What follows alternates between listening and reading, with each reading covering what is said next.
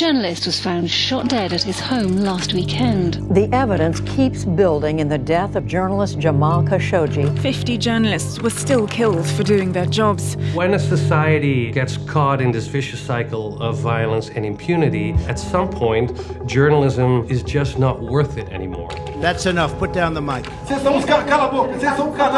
Politicians are talking about the media as the enemies of the state. Le paysage n'est pas bon, il y a une réelle détérioration. Pour jouir de sa liberté, il faut vivre. In the last 2 decades, over 1,000 journalists have been murdered. What's more, this violence against journalists is only getting worse, and those responsible keep getting away with it. A journalist's job is to find the truth and to report the truth, and all around the world, they are being killed because of it.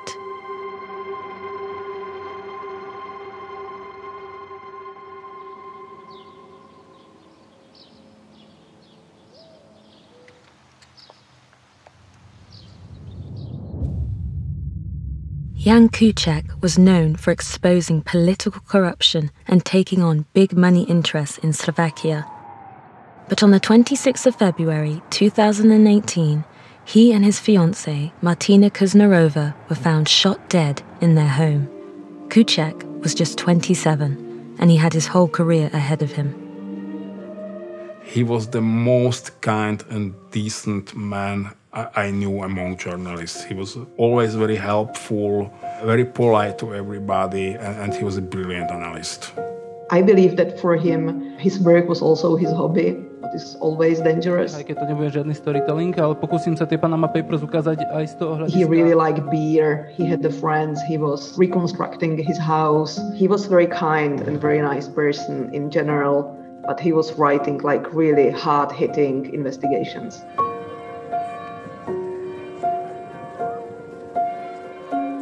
It was a shock at the start, then it was an outrage, and it was, of course, fear.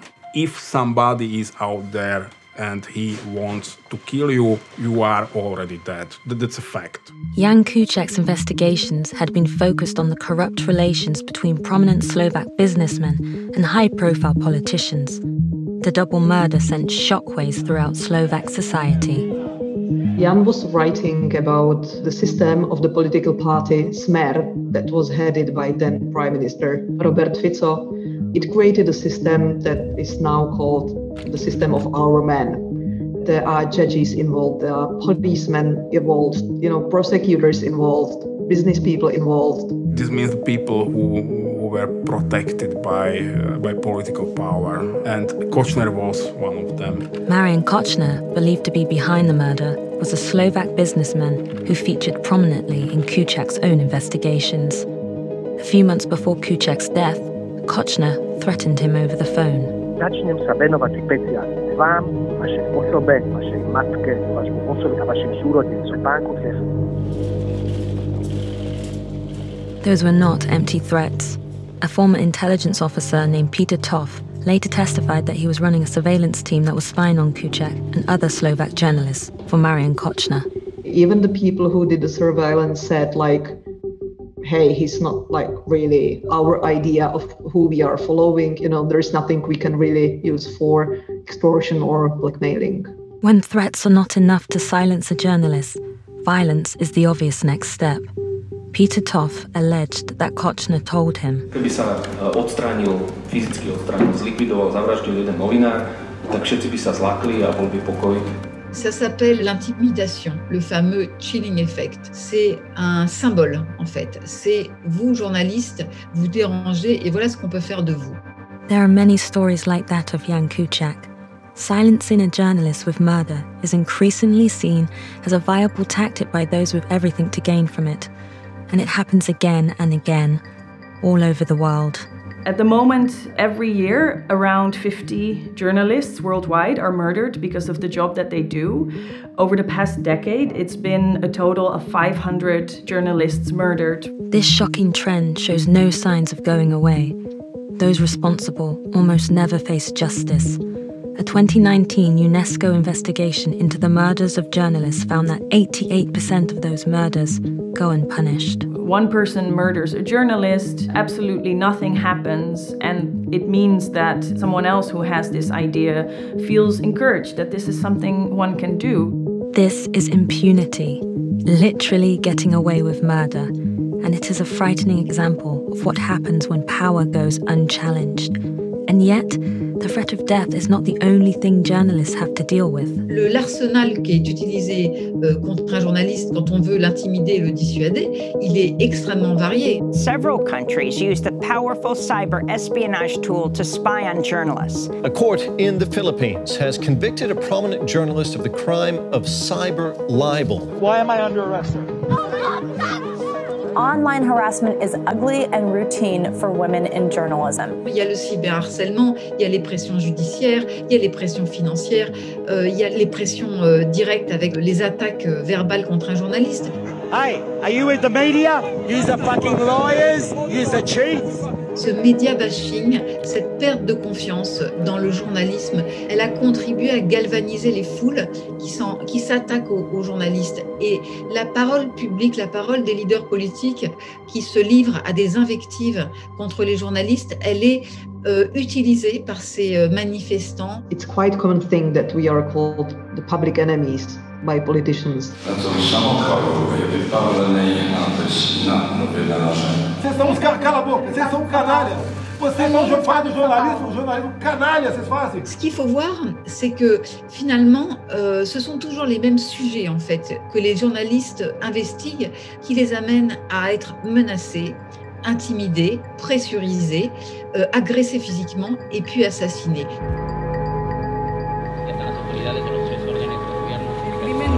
El periodista Javier Valdés ha sido la gota que... La periodista Miroslava Brecht fue asesinada hoy. Entonces, yo vivo en un país que es México, donde continuamente pues estamos inmersos en un sistema de impunidad, donde hay niveles de violencia que cada vez incrementan más. In Mexico, violence against the press has become commonplace. With over 120 murders since 2000, it is the deadliest country in the world to be a journalist. There's an incentive for aggressors against journalists to keep using violence because the chance that they'll be caught is extremely low. Where globally, 1 out of every 10 murders of journalists is solved, in Mexico, conservative estimates put it at 1 in every 20. Los políticos, los criminales y todos esos poderes fácticos que siempre están intentando silenciar a los periodistas, el saber que si ellos mandan matar a alguien, simplemente no les va a pasar nada.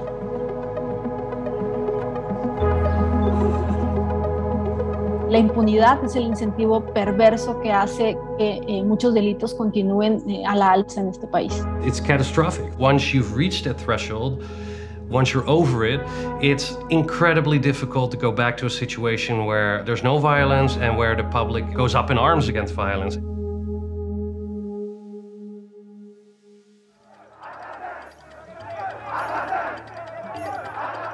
Yet all over the world, people are fighting back against impunity. In Burkina Faso, the people have been demanding justice for the murder of investigative journalist Norbert Zongo for over 2 decades now. Si vous n'avez pas mangé, il y a 2 solutions. Ou il n'y a pas de nourriture, ou quelqu'un a mangé votre place. Il est connu pour ce qu'il représente. Il représente vraiment la fermeté dans la lutte pour la justice, pour les libertés. On the 13th of December 1998, Norbert Zongo and 3 companions were found shot dead in a burnt-out car by the side of a road. Il était le responsable d'un journal d'investigation qui s'appelait L'Indépendant. Et ce journal faisait des révélations sur les crimes crapuleux du régime. Zongo was a thorn in the side of Burkina Faso rulers for years. Leading up to his death, Zongo had been investigating the torture and murder of a driver working for François Compaoré, the brother of the president. C'était à l'époque un homme très puissant qui avait un rôle dans l'ombre. Il n'avait pas beaucoup de tâches officielles, mais il était très proche de son frère, conseiller politique. Il était très redouté. The brutal murder outraged the people of Burkina Faso, resulting in months of mass protests, demanding answers and calling for justice. C'était gigantesque parce que les gens venaient de différentes provinces du pays pour se retrouver. C'est la deuxième ville du Burkina, Bobo-Dioulasso, où il y avait une gigantesque marche meeting. Aussitôt après sa mort, il y a un collectif qui s'est formé pour défendre sa cause, pour que vérité et justice se fassent. The scale of the protest could no longer be ignored by the government. The president, Blaise Compaoré, was forced to set up an independent commission of inquiry looking into the death of Norbert Zongo. Je me suis consacré à l'analyse et à la résolution des préoccupations qui sont les vôtres. Despite the immense struggle of the family, activists, and journalists, and the people in the streets, impunity persevered. In 2006, the investigation into the death of Norbert Zongo was closed, without anyone being found guilty. Ce mouvement continue. Chaque année, bon, c'est l'anniversaire de cet assassinat, mais c'est en fait des mobilisations et des luttes contre l'impunité, contre les crimes, et les crimes de sang, les crimes économiques, parce que, bien sûr, Norbert Zongo, c'était la personnalité phare, mais il y avait aussi tous les autres crimes commis par le régime qui étaient dénoncés en même temps.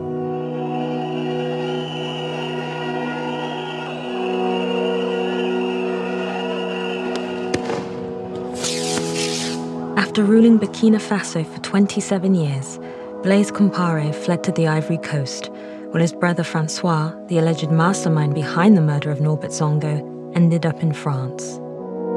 La bataille pour la vérité sur la mort de Norbert Zongo a été le terreau sur lequel a poussé la forte demande de démocratie qui a abouti à la chute de Blaise Compaoré. La majorité, plus de la moitié peut-être même, aujourd'hui des Burkinabés n'étaient pas nés à l'époque de l'assassinat de Norbert Zongo. Mais dès lors que vous évoquez cette affaire, vous verrez toutes les passions qu'il y a autour. Vous voulez vous exprimer, monsieur? Non, pas de réaction. Pas de réaction. After the revolution of October 2014, the investigation into the murder was reopened, and in 2017, an international arrest warrant was issued for Francois Compaoré. C'est un détournement judiciaire à des fins politiques. Almost 25 years after the murder of Norbert Zongo, justice is finally in sight. L'affaire Norbert Zongo, elle était morte. Aujourd'hui, elle est en cours. Nous en parlons. Là, en France, une procédure d'extradition est en cours. Et il faut rappeler que c'est la justice burkinabé, donc les autorités burkinabées qui ont demandé cette extradition. Qui aurait pu l'imaginer sous le règne de Blaise Compaoré? Il demande l'extradition de son propre frère. Moi, je pense que personne, déjà. These are the names of journalists murdered in the last 2 decades. They had risked their lives to bring the truth to light, and they were killed because of it. Through a lack of political will or institutional capacity, only very few of their deaths are ever investigated. In even fewer cases, the perpetrators are actually brought to justice. What we're hoping is that by solving these murders, even 10 years, 15 years after they occurred, we're sending a message that you cannot get away with murder, you cannot get away with attacking journalists. C'est une affaire qui est suivie depuis plusieurs années, sur le plan judiciaire, sur le plan des mobilisations dans la rue, sur tous les plans, on n'a pas lâché d'un seul iota. In Slovakia, the death of Jan Kuciak and his fiancée inspired thousands to take to the streets. The people demanded an end to the system of political corruption that was exposed by the murders. One of the reasons why we didn't give up as a journalist was that, we saw all the people in the streets who were protesting the murder of our colleague.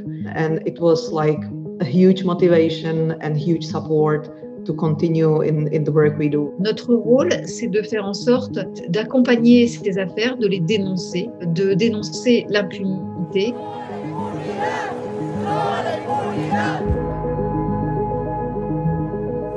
In Amsterdam is misdaadverslaggever Peter R. de Vries neergeschoten. I was in a radio studio where we were talking about press freedom in Mexico. De Tweede Kamer die praat over de persvrijheid en persveiligheid in Nederland. Heb jij daar nog een gedachte over die je wilt delen? And I said, I'm worried because somebody's going to get shot one of these days. I thought, well, maybe in the next few years. And it happened the week afterwards. Just a few weeks before Jan's murder, people asked me if I'm not afraid that the journalist could be again physically attacked. And I always told them no, the country evolved. It's not something that you can just brush off. We should take those as warning signs. 2 murders or 3 murders is enough. No more attacks. We need to be serious about protecting reporters. We need to be serious about investigating crimes against the press. If we don't, then the consequences can be far more severe than we can anticipate right now.